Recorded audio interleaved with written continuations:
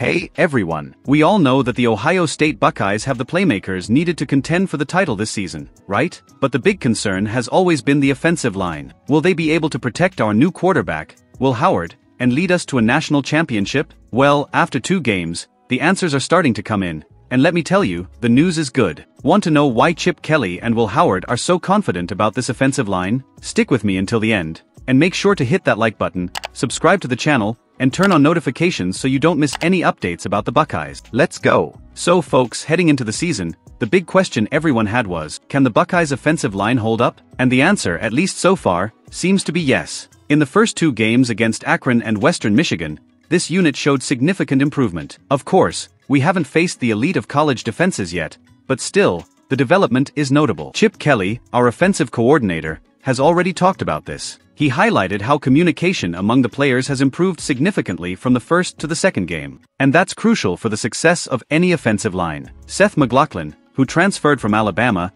has been a true pillar at the center of the line. Kelly said that Seth brings incredible stability and, more importantly, has experience in big games, something that the other O-line players respect a lot. Will Howard, our quarterback, also had high praise. He mentioned that Seth is so in sync that he sometimes makes calls before Will does. This shows the level of chemistry and intelligence this group is achieving. And with the return of left guard Donovan Jackson in the next game against Marshall, the offensive line will finally be complete and healthy. That's a huge relief for the team and the fans. So, folks, it seems that the Buckeyes' offensive line is finding its rhythm at just the right time. With Seth McLaughlin's leadership and Donovan Jackson's return, this unit has all the makings of one of the best of the season. This only boosts our confidence in Will Howard and the potential of this team to pursue the national title. Now I want to hear from you. What do you think of the Buckeyes' offensive line so far? Leave your opinion in the comments. And don't forget to hit that like button, subscribe to the channel, and turn on notifications to stay updated on everything about Ohio State. Thanks so much for watching, and see you in the next video. Go Buckeyes! Thanks for staying until the end, everyone. Share this video with friends who are also Buckeyes fans, and let's keep this conversation going in the comments. Until next time, and go Buckeyes!